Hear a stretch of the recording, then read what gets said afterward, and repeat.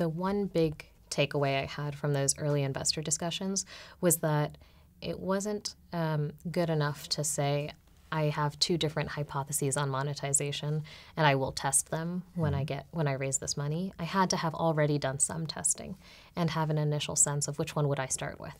And I think that was not only to meet the investors' requirements, but also because I have limited time as a founder. And if I don't have already a sense of which monetization path is going to be the most successful, then I won't be able to spend my own effort effectively. So that was useful. After going through that process and hearing some of the same things from some people, I decided to change some of my deck, change how I was telling the story, put the team slide up front. Some of these things you can only learn when you're talking and getting real feedback.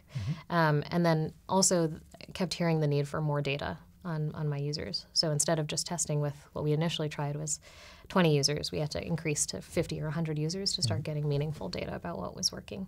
And after we did that, we spent another couple months doing that. Then we went out to raise money again.